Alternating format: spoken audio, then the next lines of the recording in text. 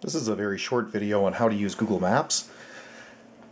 So let's get started. There are a number of videos out there, but most of them aren't very comprehensive. They just show tiny little bits. This is going to show a lot of it. So this is on a Samsung S3. So I'm going to start Maps. And it's going to zoom in to roughly where I am. I'm out in Chestermere, Alberta right now.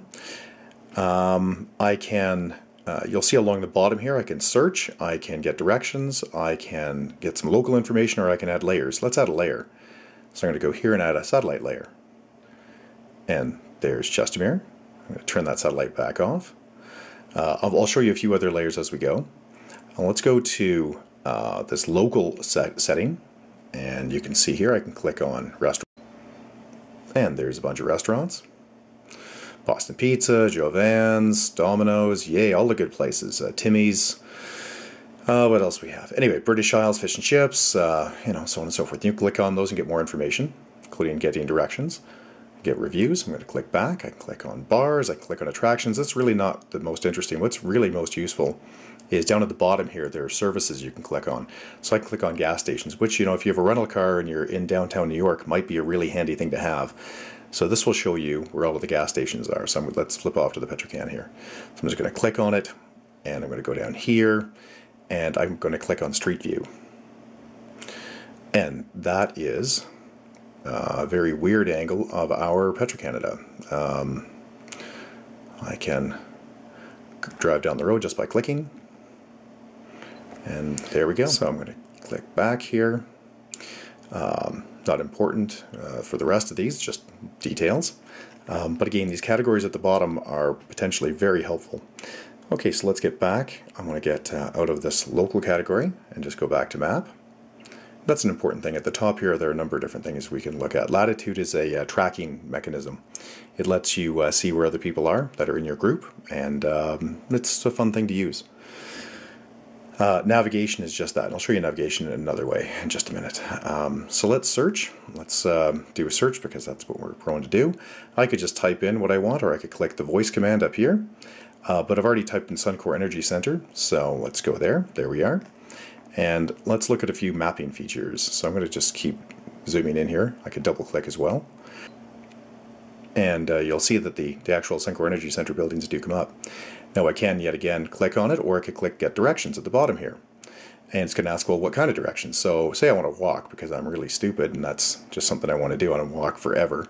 Click Get Directions at the bottom here. And it will give me walking directions. That's a long way to go by foot. So I'll click back. I could click bus as well. I could click transit and then Get Directions. And it will give me transit information. In Calgary, the transit information is very weak. In New York City and other major centers, it is readily available. If I click this little guy down here, it'll give me turn-by-turn navigation on how to get here, which I'm going to skip to save time. And let's go back. And let's go back and do a search again. I'll go back to the Suncor Energy Center. So there's the Suncor Energy Center. Yet again, I can click on it. And I can go down to here and get a street view, in case you didn't know what the building looked like. And this will take a second and it will come in a little clearer. And I can turn. You can see I can go down the street. Let me keep turning around. Isn't that pretty? So we can go against the traffic. I'll go towards the traffic here. I'm just going to double click my way down. You can see it'll zoom down. And there's a lovely picture of the bow. I'm going to turn and look at it a little more. This is when it was under construction, of course. And there's the Petro-Canada building, or what's now known as the Suncor Energy Center. Let me click back. Okay, so we're back in our base map, and you can see I'm flashing right here. That's roughly where I am. And but now I want to show you a couple of little things. So just to clarify some of the points I made earlier. So let's go search, and let's go to New York City. And that'll flip me all the way over to New York City. And I'm just going to zoom in. I'm just going to keep clicking down and down and down. And then I'll just do the pinch. And you'll see all of these buildings just show up. And you think, okay, that's kind of neat, except I really can't see a whole lot. I want to bend it.